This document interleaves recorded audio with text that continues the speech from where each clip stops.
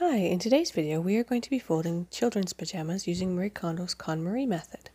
And I'm going to show you two ways of folding them.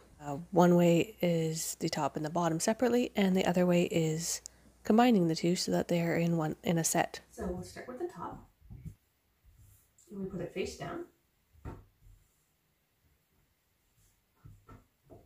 We're going to use the neck as our line of folding. The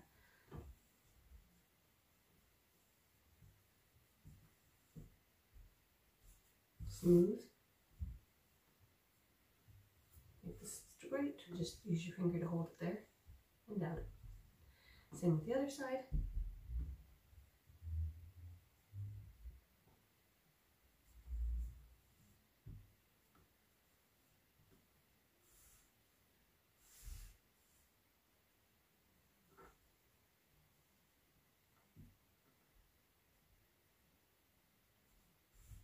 And then we take the bottom and put it almost to the top.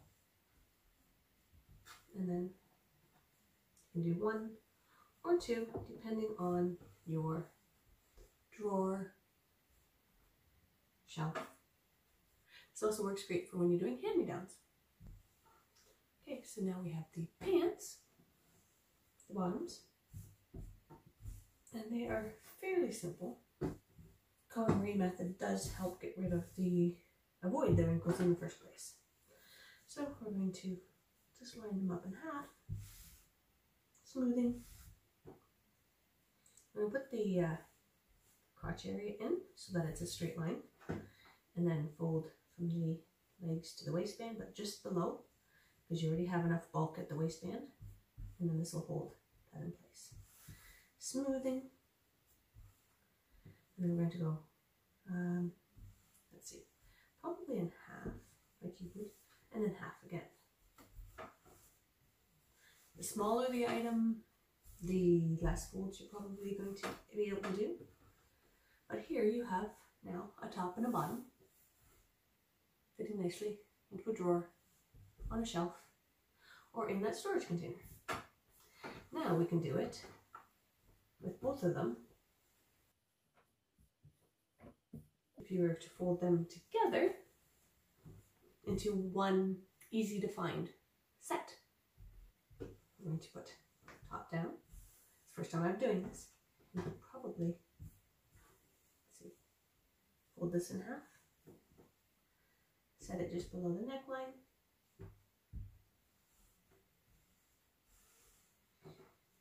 Fold this side into your neckline. Smooth everything. Do your arms like you did before. Smooth it. Again on this side. Now if you find, once again, remember this has to be tucked in. So this would be a great stage to do it at.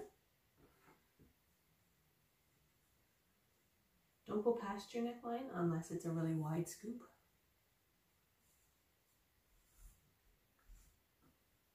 You don't want it too small. And you want this to go down there. And then you can fold the legs just to where the actual shirt bottom is without wrinkling it all up. Maybe put your hand there so that you have an extra finger length. Not a bit deal if there's a little extra length. Okay.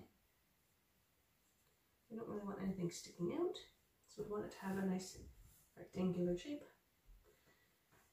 This bottom line, grab into all of it. You have a taller drawer that you wouldn't mind, or then you could fold it like this. It is almost the same size as it would be in traditional folding, but this way it stands up on its own. Ta-da! And you have one single item to pick up. One fold here, one fold here. Aha! That's the best way to do it. Leaving a space. And then that final fold. There we are. Now it is on a slippery surface and it's still staying up on its own, which means it'll work on a shelf and in the drawer. Here you have your set. Compact, nice and neat, tidy, easy to find.